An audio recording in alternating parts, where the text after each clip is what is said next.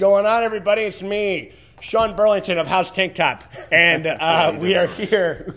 Yeah, for sure. Like, and we are here to do official trailer reaction for the little trilogy that could. Yeah, the little. They did it. You know what I'm saying? Almost. Like for John Wick 3, Parabellum.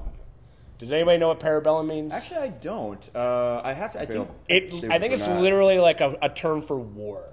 Oh, okay, yeah. I think it's literally some. I think it's like some flim flam Italian. Yeah, you know. So bellum is a Latin root word meaning bellicose or like prone to war or violent behavior. That's I kind don't know of what Parabellum it's something. It's something like that. Like, it's in that wheelhouse. Right. It sticks out a little bit. I mean, I love these movies so much, and I really want them to stick that like 10 out of 10 landing and be like the rare great trilogy.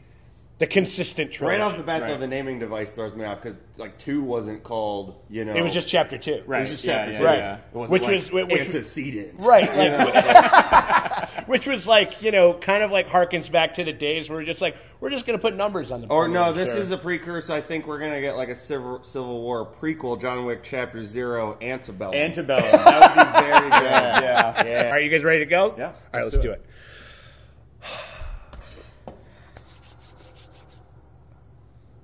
Lionsgate, like it. Good. Okay. Awesome. All right, yeah. All right.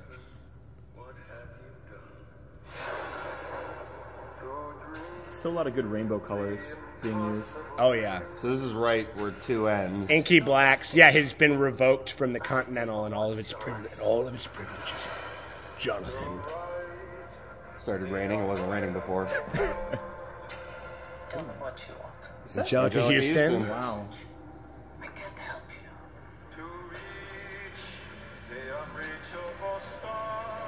I did it my way. Yeah. You expect him to make it out? That's the concierge, I think. $40 bounty on his head. Everyone in the city wants a piece of it.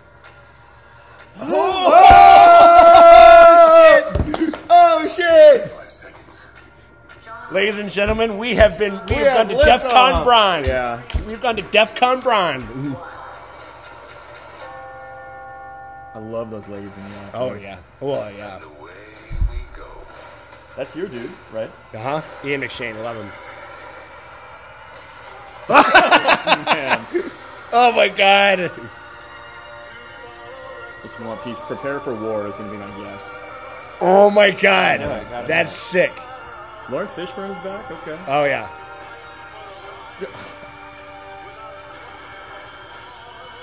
Ooh, that's going to be some nice Orson Welles. Yeah. Oh, man. The staging of it. He's literally riding a horse. Yeah! Yeah! That's been a meme for months now. Wait, he's in Mad Max Fury Road now? We're not going in like the old days. Just a conversation. Nothing's ever just a conversation with you, John. Is that Halle Berry? Yeah, yeah. With her own dog. Okay.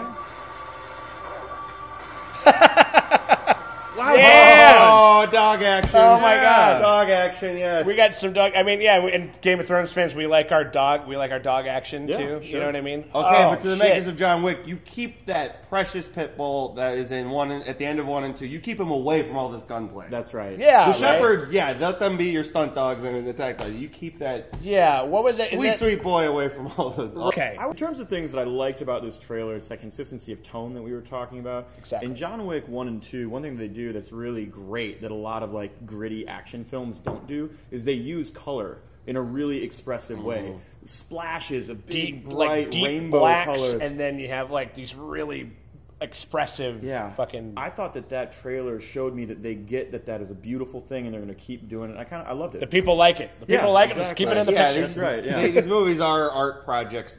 Just the art that they're depicting is an action movie. Yeah. Right. And John Wick 1, I remember when it came out, I slept on it.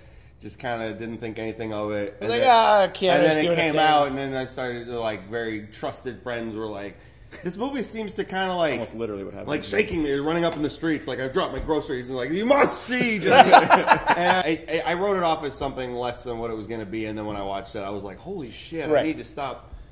I need to just start watching things. I need to come to I don't want I need to come yeah. to Keanu. Yeah. Who kind of looks like Jesus. Come to Keanu, yeah. And then same thing. It almost happened again with part 2, where I was really excited for part 2, but I was like, it's a sequel. How good could it be? Yeah. And they still, it was like, and it was just still drew it forward. And yeah. they walked that tightrope so well. And right. It's like, do it a third time. Do it a third yeah. time. You know, she came for him, and she took down James Bond and Die Another Day, and now she's back to take out another. Oh, wow. Yeah. She's about to take out another action icon. Yeah.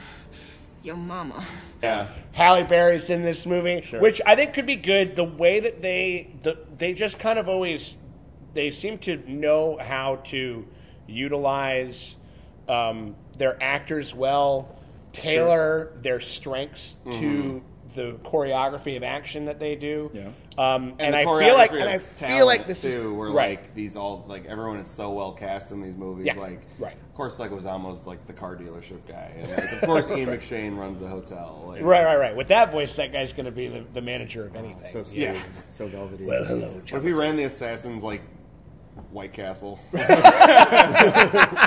That is one thing I like about the John Wick series. It is reminiscent of a video game where like the whole world is like laid Totally out for agree. you, and you like Totally can imagine agree. your own place in it. Like you would. I'm sorry to put you in a corner, but you could be like the cool assassin bartender in the John Wick. You haven't seen me hit that button and then the patron just disappears. Christ, I mean, no, not yet. I mean, it's a world that exists with its own rules, operates on its own currency. Yep. Yeah, I love and in plain sight. Yes. I love what I do kind of like in part 2, and they're like, oh, if we don't stop this guy, he's going to take over New York. I'm like, what does that even mean? Right. Yeah. Right. What do you get? Like, you're going to open up cool hotels and serve fancy dinners? I mean, yeah, people are going to get shot, but it's still right. Like, more of this doesn't sound bad at all. Compositionally, it is kind of fantastical. It doesn't have to explain the reality of everything that happens. You just kind of accept that there's a secret underground international cabal of assassins.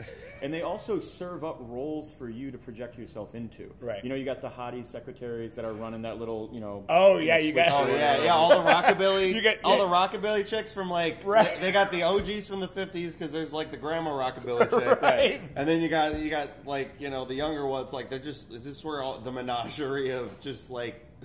rockabilly, like... Yeah, they have, like, the Suicide Girls, like, because they also have the killer... Because in part 2, they also have the killer hobos. Yeah. So it's like, is this the work uniform, or, like, do you all pile up based on, like...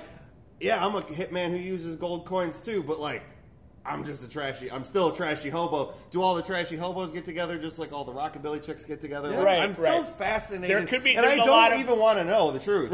There's a lot of, what we're saying is in this world, there's a lot of possibility, and there's a lot of sick-ass stunts, and great gunplay. And looks cool the whole time. Like, it's like getting a good meal. You want it to be made with care. You want somebody who is making you sushi to really like sushi. Sure. And these guys are making this action film, and they know how they want their shit shot.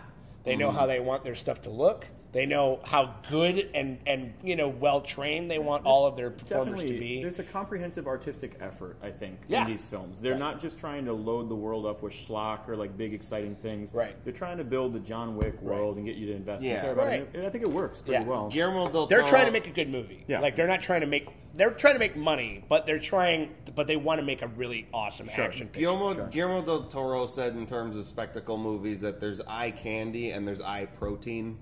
And this feels like that's great. And this feels like John Wick has always felt like eye protein.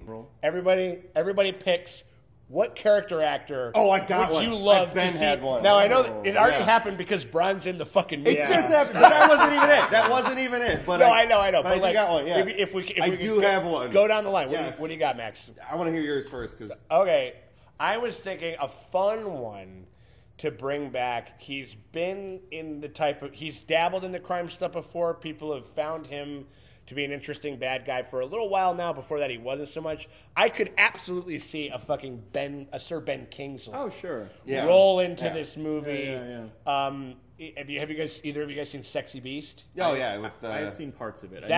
He is fucking phenomenal in that. He can be ferocious. He's this teeny tiny man, but he can be sold. Short people have the biggest fucking attitudes, right? And they we all know there's short dudes, and they fight the hardest. I do. I need your help though. So when I think about like a supporting cast character, I'd love to see in John Wick. I think about what was the name of the kind of comedic, amusing black cop from the Predator reboot. Sterling K. Brown? Kind of chewed like this a lot. Yeah. He saw something. Oh, yeah. Yeah. But I'd love to see him take that character, this kind of bemused, smarmy cop, and put him into the John Wick world. Yeah, like take that performance. They have a cop angle. in the John Wick movies already, and he's like in on the world. Yeah, right. Right. Okay. All right. He's been in both movies. I wouldn't be surprised if he's in this one. Right. Yeah, that cop who's like, "How you doing, John?" Oh yeah, he's you just working? like That having cop, a busy night. That cop clearly knows what's up. Because I'm thinking along the lines of like the show they're doing is the Continental, and the world they've built about the Continental hotels is that it's this haven for assassins, and each one is headed by a wise old guy. Sure. Okay, so it's like the New York one is Ian McShane. He goes to Rome in part 2, and it's Frank Nero. Yeah, the guy who played Like, Django. you gotta get a fucking heavy. You gotta get a heavy. You gotta get a. So I mean, this that opens up the possibility. Yeah, I got you. So that just opens up the possibilities of every continental hotel in every city in the world where there is one could have a cool ass old guy. Sure. Yeah. But the one that I came up with, and I want credit if this ever happens, is if you go to the Continental Miami, I want it to be Edward James Olmos. Okay. And I want him to just have a drink glued to his hand at all times. And I want Silver Fox Edward James Olmos mustache, just mustache. Okay, all right, sure. Yeah, he could sell like one part Stand and Deliver, one part Battlestar Galactica. Right. That Edward James Olmos. What about, What about Ian McKellen in the London branch? You know, this is a really fun idea. That's actually, what I'm saying. It was like what if like Ian McShane like we just made a new drinking game, guys. Right. Like you pick a continental in a city. Who's the head of that continental? Like Jackie Chan in Beijing, maybe. Yeah, or like Max von Sydow in like Sweden or something like that. Okay. Like yeah, I'm trying to think of the Canadian one. R.I.P. Jim Carrey in Toronto. I was Jim say Carrey R.I.P. is Mr. like, Leahy. well, R.I.P. Mr. I Leahy think from Trailer that Park you, Boys. John Wick, need to go away. Like, no, Jim Carrey's like your a Zen Santa now. membership has been revoked. Like, this is a bro down, bro town. Yeah, that's one where I'll give it down to the Dark Lord Satan and be like, yeah, fuck work, yeah. Like, oh, dude, absolutely. Yeah, so hard cut to like a month from now. Max is like, I'm unemployed. I don't know what happened. Oh no, when the TV show goes, when the always cold. And then this guy comes over and just like, hey, do you want to make some easy money? Yeah. Here's a gun. And then I become a homeless Become a hitman. homeless- Yeah. But it's like, maybe like a guy who's like, maybe like a Willem Dafoe type thing where he's like, I'm a bad man with a heart of gold, though. Like, you know, Nah, I think he's gonna be the piece of shit who like we're gonna cheer when he dies. I'll cheer when he dies if he's a bad enough piece of shit. yeah, he's an asshole. Yeah.